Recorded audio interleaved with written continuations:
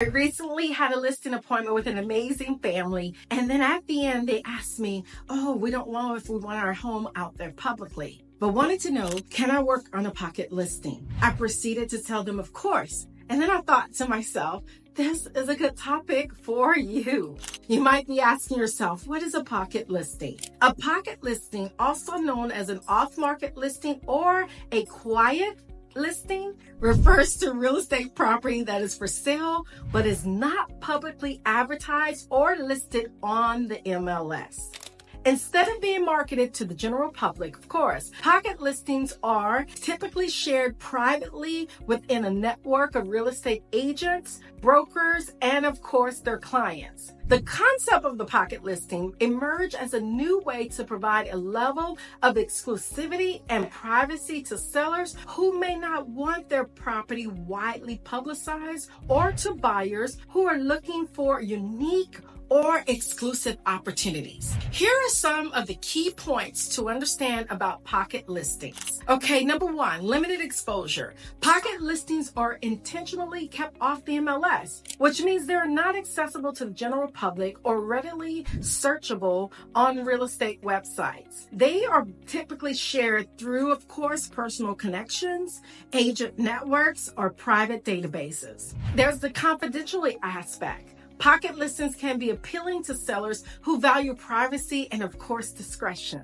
They may want to limit the number of people touring the property or keep their intentional sale confidential for various reasons, such as they could be a celebrity, high-profile person, personal privacy concerns, or testing the market before committing to a full marketing campaign.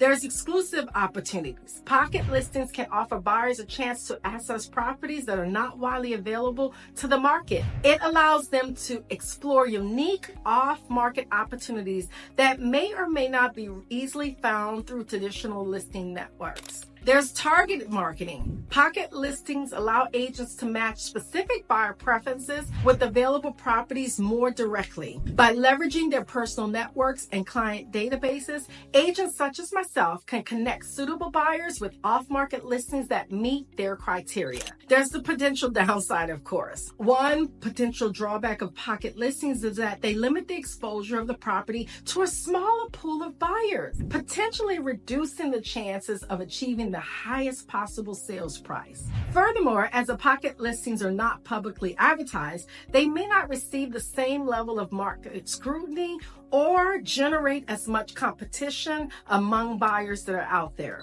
There are legal and ethical considerations to consider. The use of pocket listings can vary by location and may be subject to specific regulations or guidelines set by the real estate association or the governing bodies. It's important for agents and brokers to adhere to the professional code of ethics and ensure they are acting in the best interest of their clients. It's worth noting that pocket listings have received some criticism for potentially limiting market transparency and fair access to properties. As a result, some real estate markets and industry professionals have introduced alternative practices, such as coming soon listings or private listing networks, to provide a balance between privacy and broader exposure. If you're interested in exploring pocket listings, it's advisable to work closely with a trusted real estate professional who has access to such opportunities and can guide you through the process while ensuring compliance with local